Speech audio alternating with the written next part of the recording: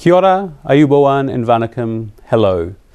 Today, on the 6th of February, across Aotearoa, New Zealand, we mark the signing of Te Tiriti o Waitangi, the Treaty of Waitangi, remembering our ancestors who signed New Zealand's founding document between the British Crown and Indigenous Māori leaders.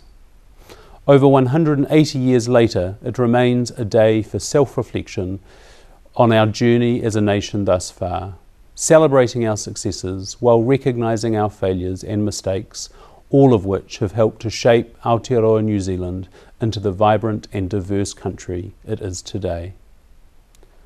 On the 4th of February, Sri Lanka marked its 75th years of independence. I know that the past year has been a particularly difficult one for the Sri Lankan people, and I'm sure that many of the questions we think about in New Zealand today on Waitangi Day resonate here in Sri Lanka as well. How are we going as a country? How do we overcome the challenges that face our beautiful nation as a forward-looking and united country? And how do we celebrate and support the generous, resilient and diverse people that make up and drive our country?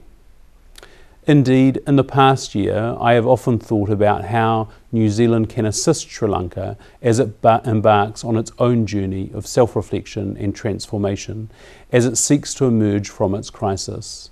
This will remain a guiding question for New Zealand's engagement with Sri Lanka this year as it shaped our engagement last year, whether through the provision of humanitarian assistance, technical expertise, or simply a kind and friendly word.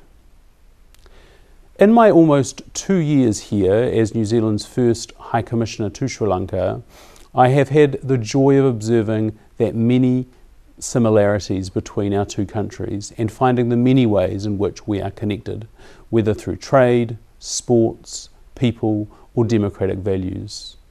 In fact, democracy is one of the most long-standing and important things that binds New Zealand and Sri Lanka as two of the world's oldest democracies.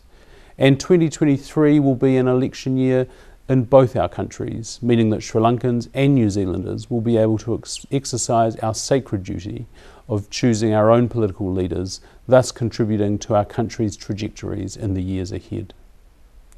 I wish all Kiwis and all Sri Lankans and all Sri Lankan Kiwis the best as we embark on our respective journeys of self-reflection and celebration this year.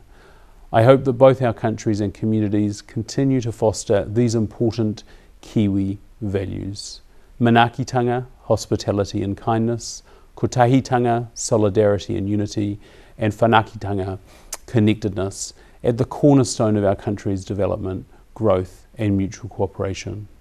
Ngā mihi, and thank you for taking the time to think of Aotearoa New Zealand on this day of national importance.